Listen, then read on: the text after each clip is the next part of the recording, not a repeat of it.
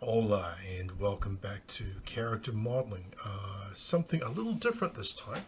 I recently landed my first job in film, which I'm pretty stoked about. I've been working in games for a long time, so it is a humble task. It was to make an alien artifact for my friend Rolf's upcoming short film, To Graffiti. Here's part of the trailer so you can get an idea of what it's about.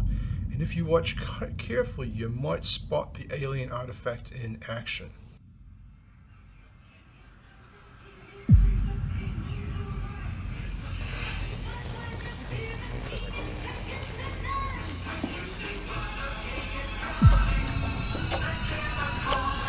Where were you in 1973?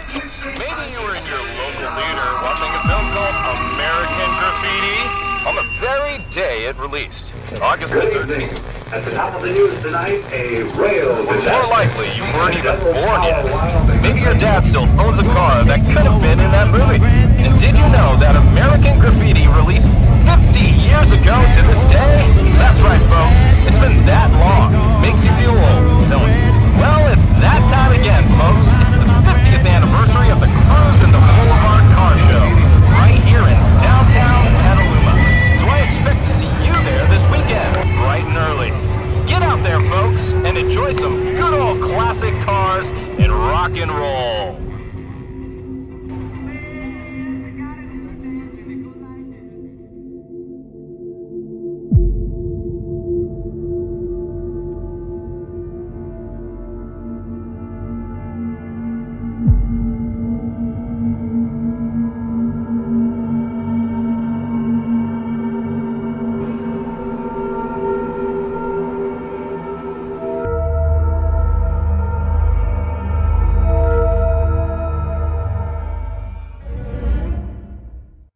All right, I like it. It's pretty mysterious. Kind of digging it. But I'll post a link to the complete trailer and more info on the film in the description below. So I got the job to build this prop because Rolf is trying to shoot his film with traditional practical effects, and he knew I had an interest in building models. So we started with the concept. Now Rolf is a concept artist himself, and he drew the design for the Gizmo, as he's calling it. He wanted to have some character, so it is intentional that the lights feel like eyes. Speaking of lights, Rolf knew he wanted to add lights to indicate the thing is active. So I designed the model with openings for the lights and wirings. The bottom comes off, and you can stuff wires up there, and the lights obviously show through the holes.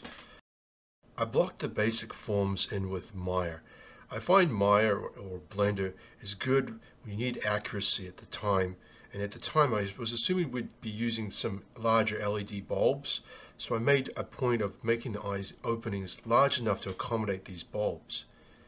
I also found at this stage that the four eyes Rolf had drawn in his orthographic view didn't give the same visual look as the concept painting, so I added an extra eye, but because I think it was more important that it looks like the concept. And that's actually my general rule as a character artist. When I'm given a concept painting, and maybe you often get some orthographic views with details, I always focus on the concept painting as the what should dictate the look. You know, that's the final word. It's because that's usually what people sign off on.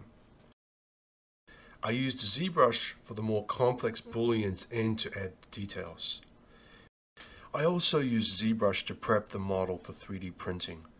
It was relatively easy as the model was already hollow, so all I needed to do was make sure it was exported at the correct scale, and I exported both components together as an STL file so they're all the correct scale and fit together.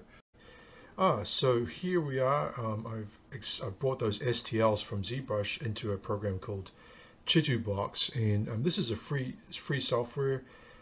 Came with the printer. I am using an Elegoo Saturn 2, which is relatively speaking a nice cheap printer. You know, it's a resin printer. It does a good job.